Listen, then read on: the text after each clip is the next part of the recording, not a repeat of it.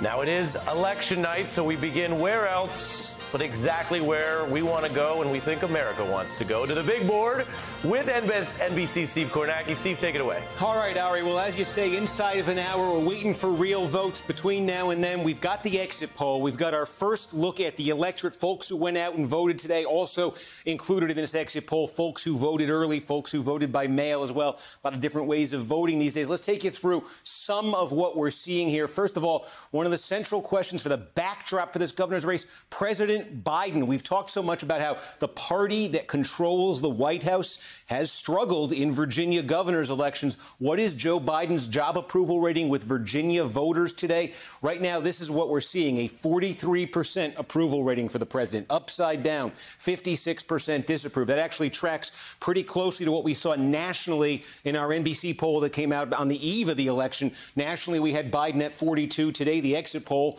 right now is putting him at 43% in Virginia. How about this one, though? Terry McAuliffe and the Democrats, they've been trying to make Donald Trump a front and center issue in this campaign, trying to attach Trump in voters' minds to Glenn Youngkin, the Republican. This is why they've been doing that. Here's voters' view of Donald Trump in Virginia. That is also extremely upside down. 41% favorable, 54% unfavorable. So is Trump going to be more of a weight on Youngkin, or is Biden going to be more of a weight on McAuliffe? One of the questions we're going to get answered with the actual votes coming in. Also, opinion of the candidates themselves. Glenn Youngkin, the Republican, actually in our exit poll, clocking in over 50% in the favorable rating for him. That is better than Terry McAuliffe in this exit poll. He's clocking in at 44% favorable. I will note the one time that Terry McAuliffe got elected governor before, back in 2013, he did struggle with that favorable rating back then as well. He was able to overcome that in 13. We will see if he's able to overcome that in 21.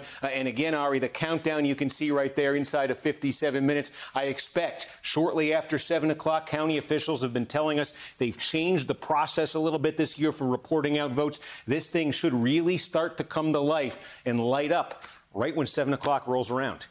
And your bottom line there, Steve, on the exit, it's very interesting to get the favorables. They tell you something, but not everything. Yeah, that's right. And the other thing I caution on the exit poll is 5 o'clock.